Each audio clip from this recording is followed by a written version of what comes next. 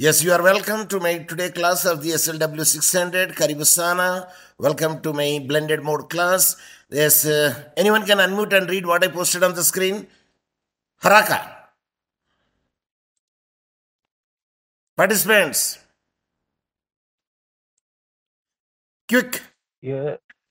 Welcome to the students of SLW600 syllogisms, a form of deductive reasoning where you arrive at a specific conclusion by examining two other premises or ideas.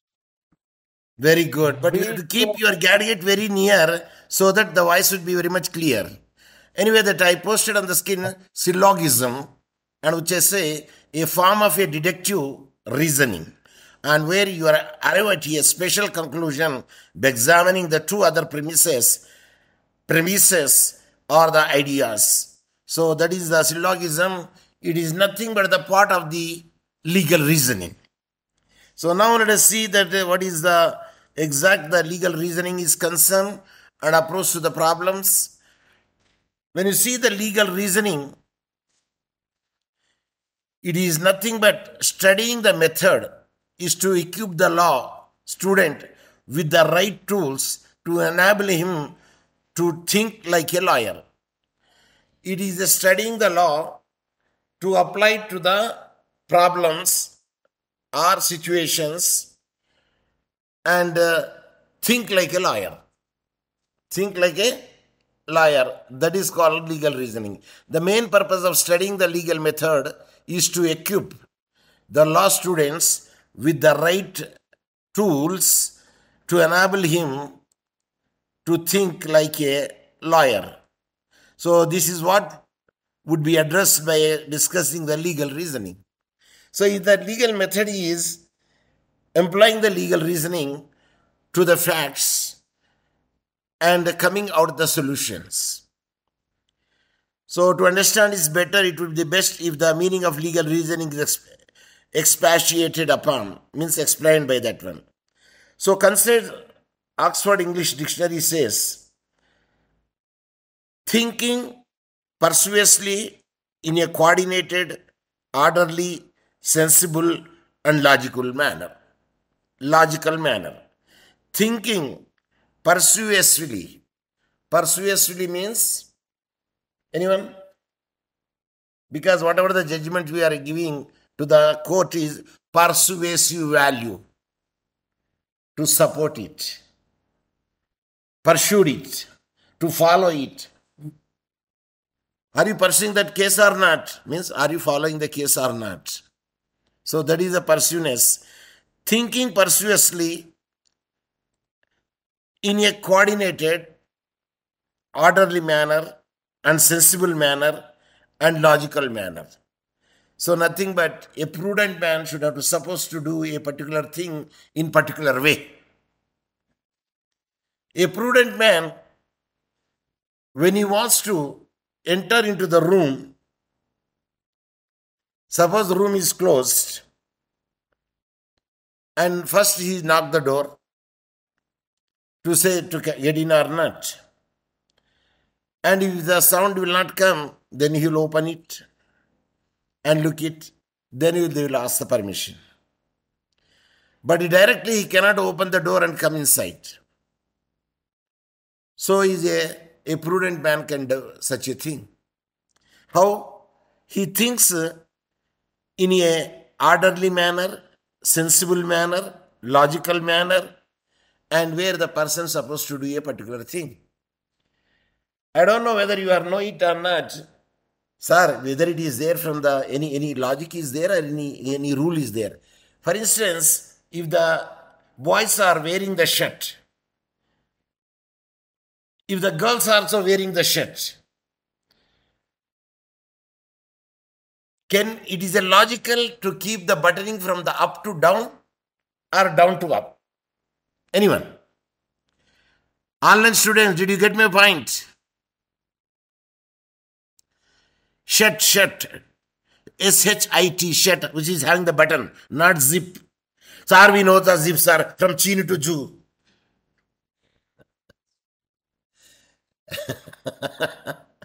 I am speaking button.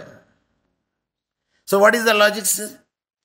A woman should have to button from the up to down or down to up. And the man, they should button from the up to down or down to up. Down to up. Women or men? What about a woman?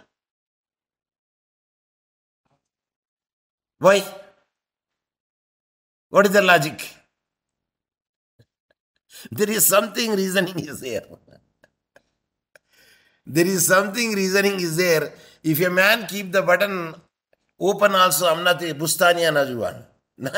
Now you can see only body and chest and nivelle. But what about the woman? It is nothing but the attraction showing. So a woman should have to tie from the up to down, and a man should have to tie from the down to up. Who said? Who said?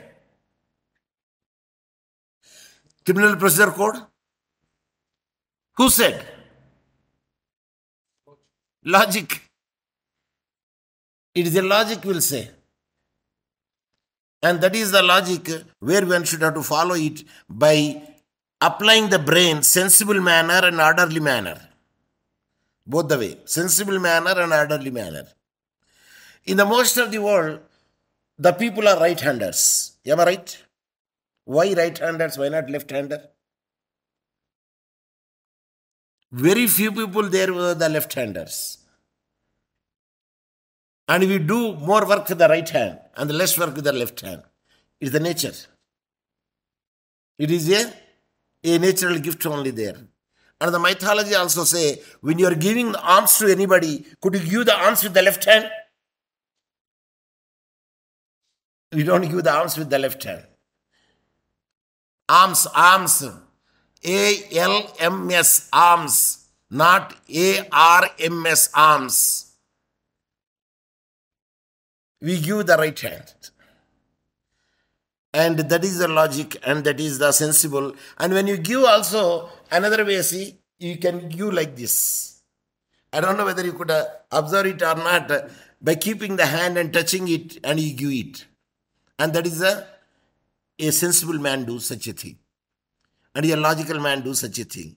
So that is a thinking persuasively in coordinated and orderly and sensible and logical manner. It is the Oxford Dictionary meaning for the reasoning. Then the Block's Dictionary meaning is given legal as define legal.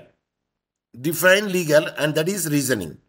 And here define legal as of a relating to law falling within the province of law. It is about the law, they say, of relating to law or falling within the province of law. So from the above definitions, one can deduce a definition of the legal reasoning as art of thinking persuasively in coordinated, orderly, sensible, logical manner.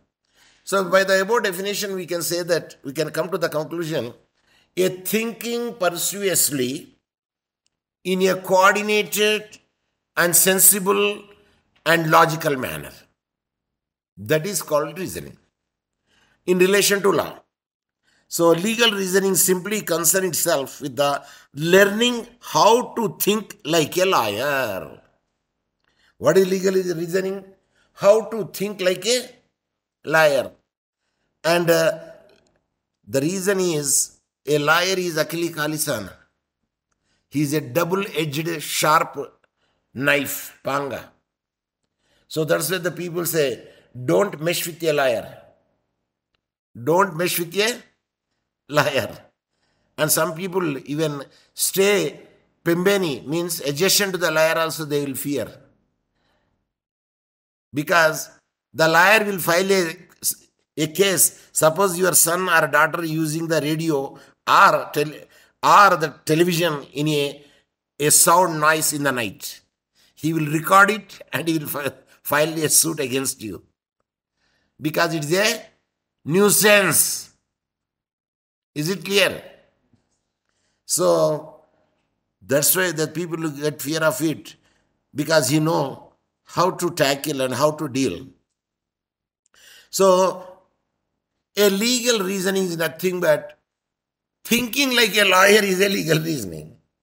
But how the liar will think? Liar will think in persuasive, sensible, coordinating, and logical manner. That is the thinking. Even a prudent man also. A man with a sensible sense, he will also think in a prudent way, in a logical way, in a consolidated way, in a precise way, in the persuasive way, in the coordinating way. He will think it. So that is in order to fully understand the legal reasoning, the language of the law would be first be highlighted. There would be a definition of some key terms, and finally the different methods of the legal reasoning would be discussed. Legal terminology plays an important role. And today, with a curiosity or with a eczema itching, I taught to the legal methods in the first year today. You know, lawyer will play with the words. Lawyer will play with the words.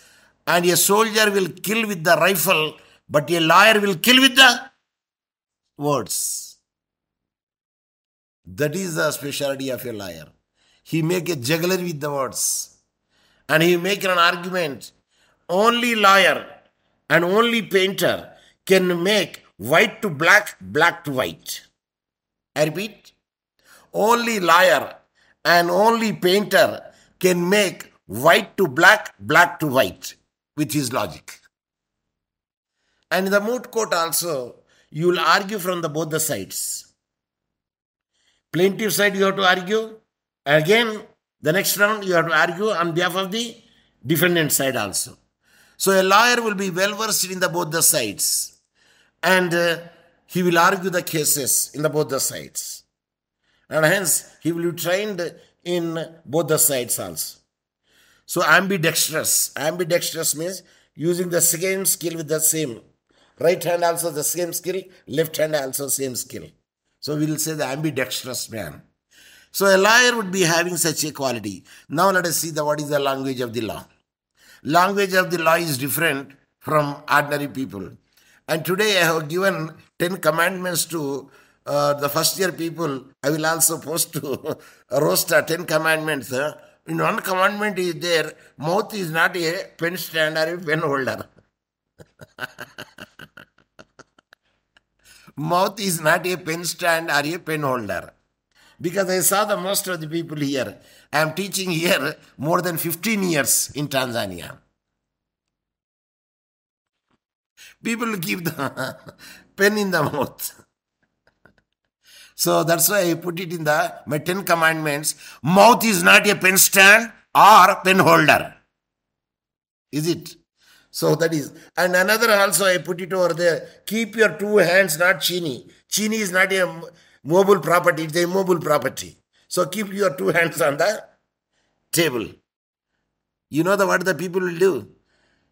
They send the SMSs. I said, no. Keep your hand on the desk or table. Two hands. So now let us come to the language of the law is very much important. And I told a simple example also. What is the language? Language will say, claim will say. It is a terminology, legal terminology. Breach of a contract, legal terminology. Infringement of right, legal terminology. Proxy, legal terminology. So some terminology, you cannot avoid it. And here we will say plaintiff. But in other places, they don't say plaintiff. USA said claimant. Because our terminology is different. And the terminology also plays an important role. So every language, every profession has its own terminology. The language in this context does not mean the whole new lingua franca. Here, 2 only languages are used in the world. Number 1, Kingreza. Number 2, French. And a person would be well versed at least in one language, international language. And that is a must. So language does not mean only the new lingua franca, rather it is considering the language of the law. A language of the law is very important. It will be highlighting some of the general characteristics of the legal language. Of course, it is have some general characteristics of the legal language, but a language is having its own significance. Legal language. The following are the general feature of the legal language. So what is the language? Is law is expressed in general terms. What is this means that when laws or legal provisions are worded, they are done in a very, that would ensure that in such a man covered saying like people, no, because of the law deals with all the aspects of life, it cannot afford to provide for any specific situation, does it make a general provision in the most instances. So here they say law is expressed in general terms. What is that? Criminal code is a code. And section 317, of course, here he has given a Nigerian code, but doesn't matter. Code is a code. But here we will say Criminal Act. We don't say code here in Tanzania. We say Criminal Act, but we will say again Civil Procedure Code. A person who is unlawfully kills another in such a circumstances is not to constitute a murder, is a guilty of manslaughter. He said a person unlawfully kills another in such a circumstances and is not to constitute a murder is merely a guilty of manslaughter. In the manslaughter we will say, in India we don't say manslaughter. What Tanzania will say? Manslaughter is different from murder, is it not? But in India we don't say manslaughter. We'd say attempt to murder. Attempt to murder we'll say. Or we can either say culpable homicide we'll say. Terminology varies. Culpable homicide is not amount to murder. The reason is he doesn't have actual intention to kill him, but he was died. That is called culpable homicide. Amount to murder or not amount to murder. Intentionally killing over there, yes, it's amount to murder. So they made the distinction between the manslaughter and the murder, but I don't know whether I discussed R versus Wadley case law, that is shipwreck case and a small boy killed and they say necessity be eaten, otherwise we starvation to death. Case law, Dudley versus Stifford. Did you not read that case law? In the penal code it will come. In the penal code, necessity was there, hence I killed the small boy and ate his flesh to survive myself because they did not have at least more than 2 months or 3 months food. That is the case law you studied in the penal code. R versus Dudley case law. And here R versus means Regina versus Dudley and Stephen case law, that is actually. And they said it is not amount to the murder, they say it's a murder. Even though you are not supposed to kill anybody for your quenching your own for food, fulfilling your own food. And that case law is very much important case law. If you get the chance to, you read the case law. It's a very classical case law. Anywhere in the world, we discuss that case law. Anywhere in the world, we'll discuss the same case law. So manslaughter is different and murder is different. So it should, however, be noted that the law could be specific in some instances. For example, Constitution, of course, he has given that one of the provisions. Constitution further provides that. What the Constitution provides? Liberty of a person, freedom of expression, and freedom of right is guaranteed by the Constitution. And the right to vote, and many other things. And when you see the legal system is concerned, and here in the Tanzania, Court of Appeal is the highest. What about the Kenya? Is the Court of Appeal or Supreme Court? Kenya. They say Supreme Court. I don't think that they say Court of Appeal. But anyway, subject to the correction. In India, we will say Supreme Court of India. It's the apex court. Of course, for review petition, it can be done. There is a different issue, but it is the apex court. So, Court of Appeal and High Courts and District Magistrate Court, Resident Magistrate Court, and the cases will be filed, and this is the manner they can do. But it is having their own language, that is the legal language. Then, the use of the abstract concepts. Lawyers are not allowed to use the words anyhow, unlike the scientists who can give name to the a new thing discovered, a lawyer is not allowed to formulate words that are not already in use. A lawyer should have to use such a word which is already there in existence. And thus, when a lawyer wishes to express himself accurately and he formulates a legal concept, and an example legal concept is rule of law. A rule of law is a legal concept. And this concept usually contain the deeper meanings in their literal interpretation. For example, the rule of law has three main components. What is that rule of law has three main components? Number one, supremacy of the law. Law is the supreme. Number two, equity before the law. And three, fundamental human rights. These are the three components of the rule of law. And another point they say, other remarkable feature of the legal language is, legal language in addition to the above, or some other specific features also it is having, the use of common words with the uncommon meaning. I repeat, the use of common words with the uncommon meaning. Example, instead of a lawyer to say, the court should hold that, he says, it is submitted. The lawyer's language is different. They did say, give the application, give the petition, write the petition, submit the petition. The wording is petition, not the application. But in other people, give the complaint or give the application.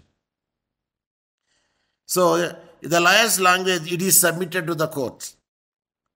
Old habits die hard.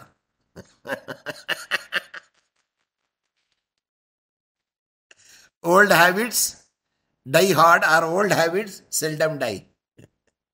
So, now, again we will come back to our, sir, we are approaching the High Court. Can you say we are approaching the High Court? We appeal to the High Court. Is it clear?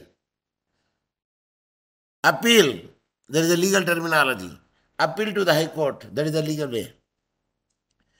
And a legal language frequently uses Latin terminology. A Latin terminology is more in the legal language.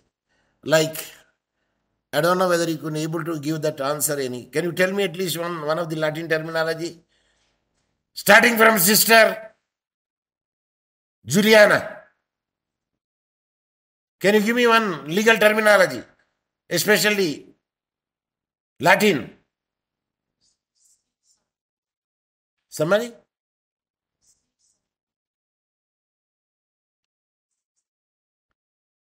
No, I did not. Res ipsa loquitur. Very good. What it means? The thing speaks itself. Yes, next. Ultra-vires. What it means? Next.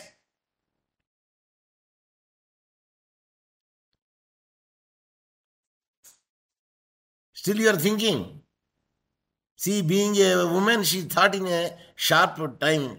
And being a man, you should have to think more quickly than her.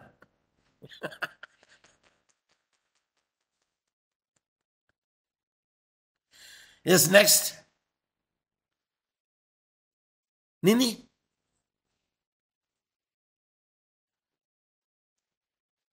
Gumusana. Can you tell? You tell. Anyway, that it's difficult to find out it. Huh? Okay, tell me about you.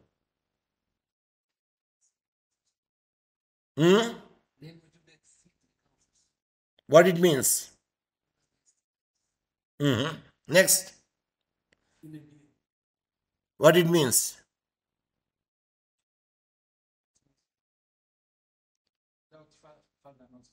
Sign die. Sinede. Okay, if the pronunciation vary. What I want to say is, a Latin terminology is more used in the legal language. And we find many things in mensitria. Actus riem nisi mensitria.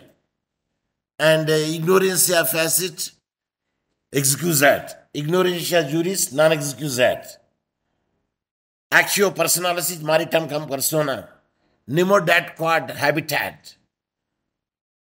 And delegare non delegare.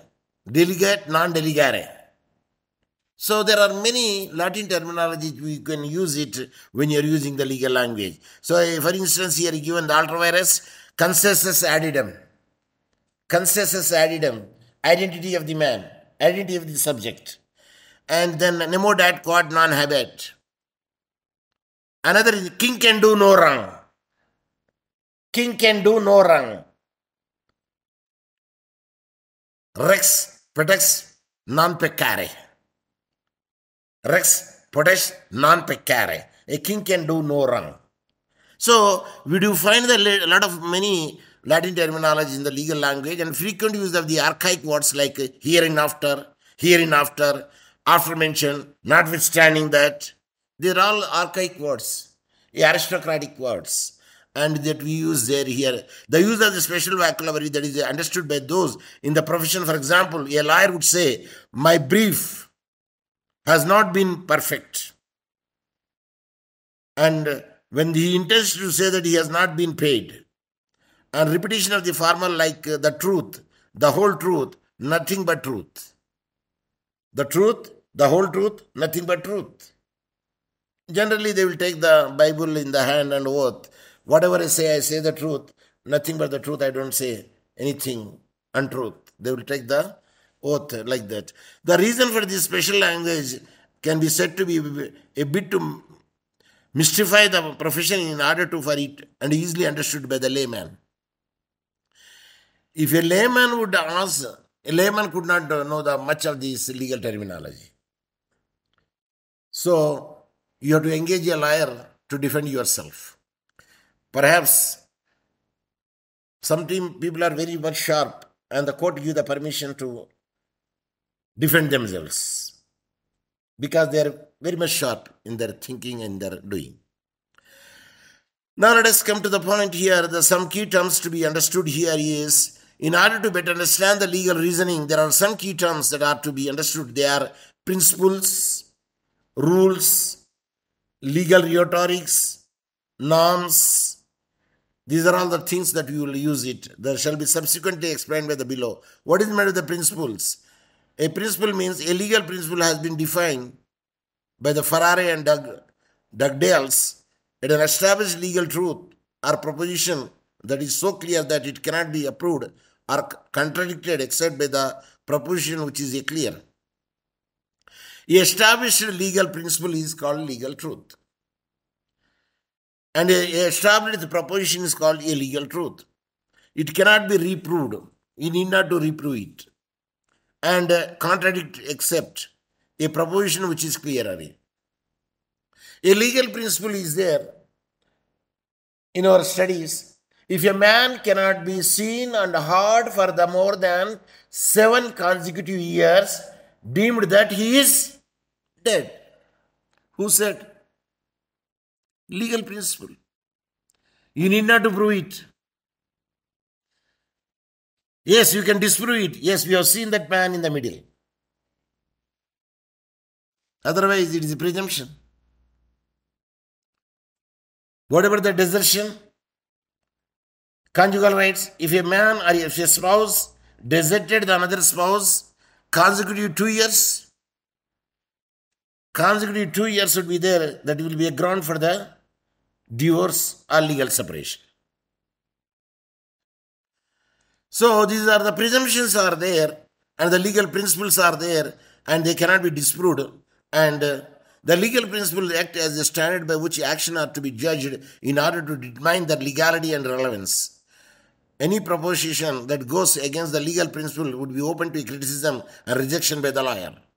So a legal principle doesn't have any proposition to make any objection. No. An example of the legal principle is the principle of natural justice. A natural justice is a legal principle. Before you are punishing any person, give the chance that man to say why he is late to the class.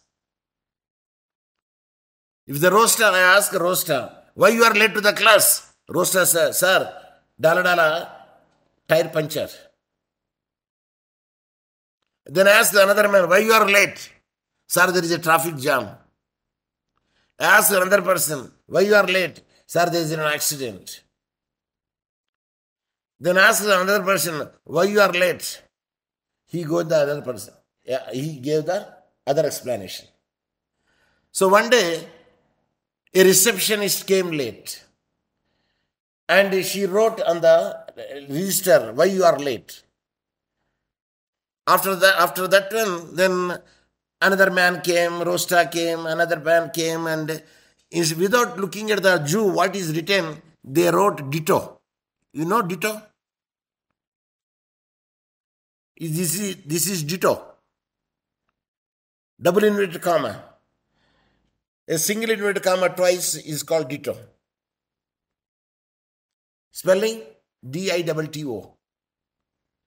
The other people also they wrote. The first day, a person came in, he wrote a reason, a so-and-so reason, that's why I am late. It is a very acceptable reason.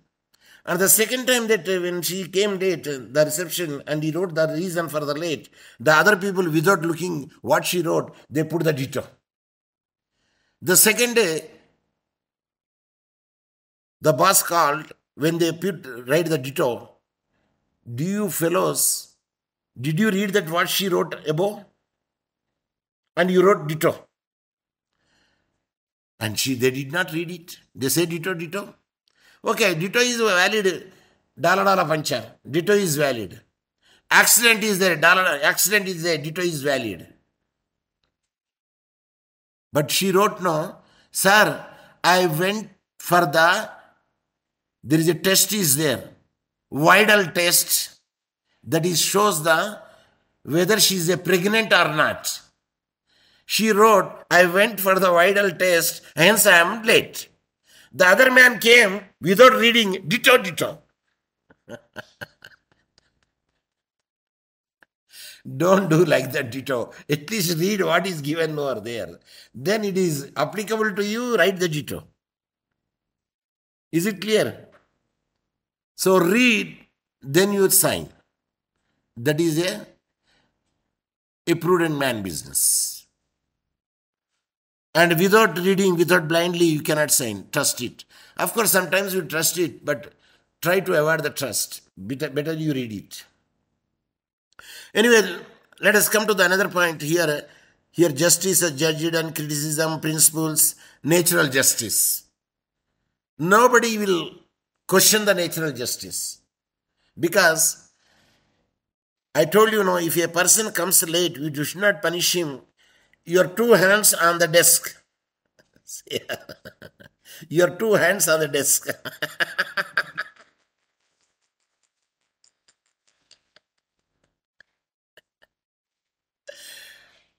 So, without hearing the reason for the delay, you should not punish any person. Like that is say, adi altrum partem. Here the other side, then you can deal the case. Even a person who is then the gallows for hanged to death, they will ask, what is your last desire? Of course, at that time he cannot say that anything last desire. Sir, I want to take the biryani. Do they postpone it? After serving the biryani, they will make on the gallows. But in the beforehand only they will ask it. All those things. Now, come to the point of the rules.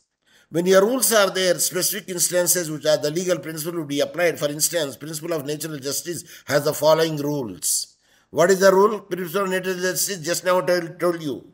Latin terminology. Adi, altrum, partem. So here the other side.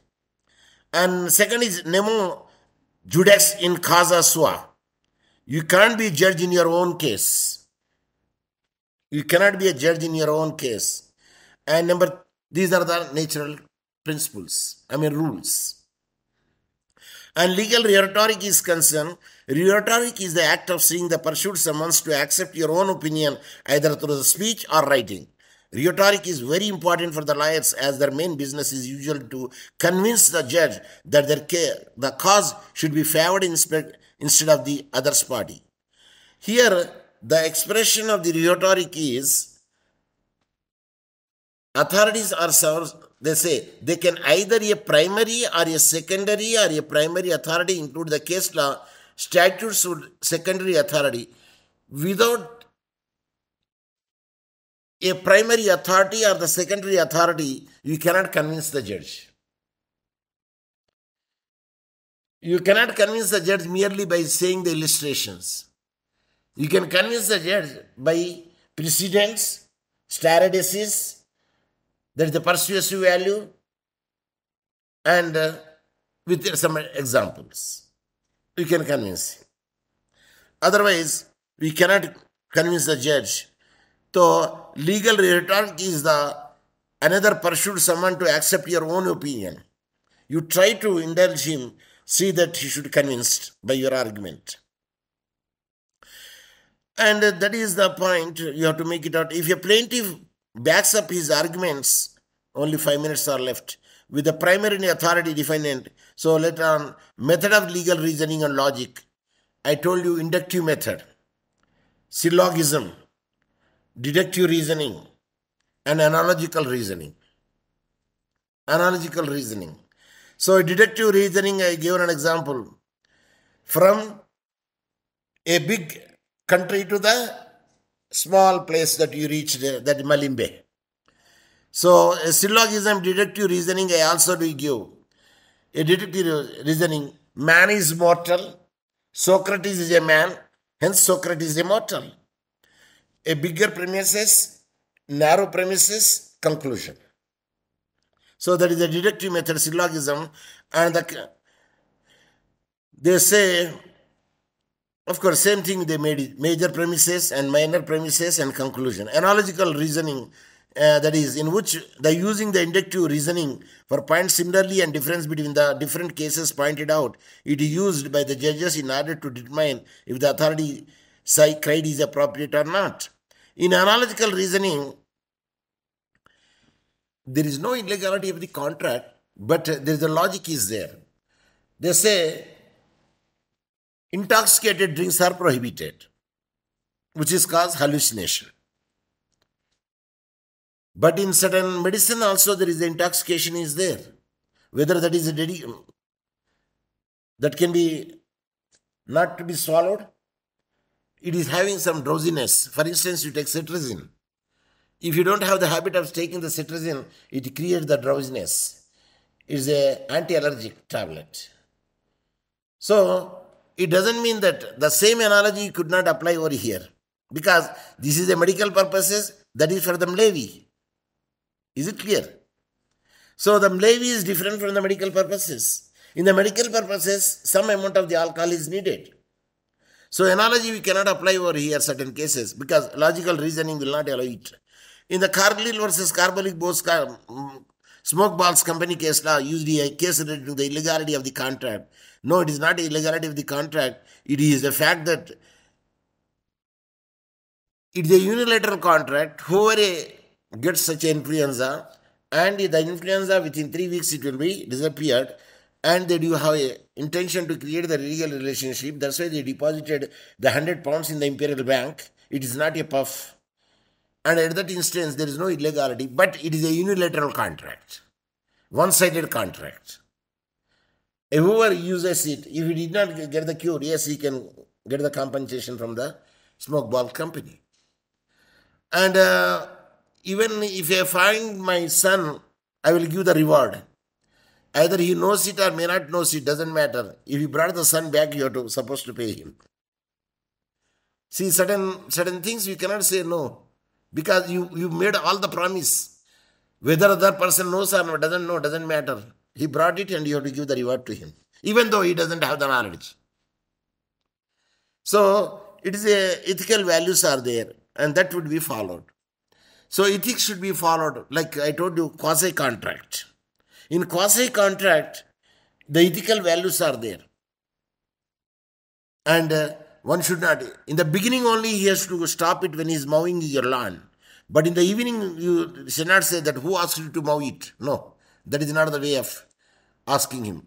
In the beginning only you have to tell. Otherwise, it will give the consent and you are supposed to pay it even though there is no contract with the mower. Is it clear?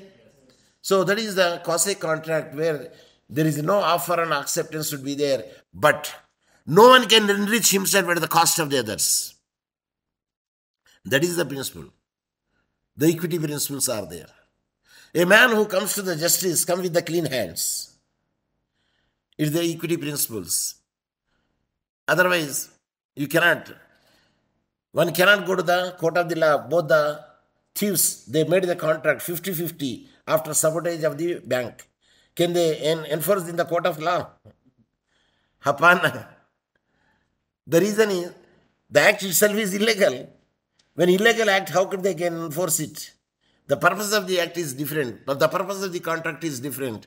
At that instance, that you cannot make the legality, enforce such a agreements or such a contracts in the court of the law, because the object is again.